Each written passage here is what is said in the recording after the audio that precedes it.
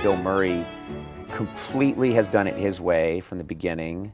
Everyone who meets him has this Bill Murray experience. You've been Bill Murray'd. And I remember once when my first child was born, my daughter, the first night my wife and I went out, we went to a small party and Bill Murray was there. This was in New York. And we're holding a baby and I'm trying to get my daughter, you know, I'm trying to get her to sleep. And it's the first time we've taken her anywhere. And Bill Murray's at this party and he walks up, and I've never seen this before, but he had a drink in one hand, like a vodka tonic or something, and he had a glass that he had jammed into this pocket of his suit. He had jammed it in there, like that's for later.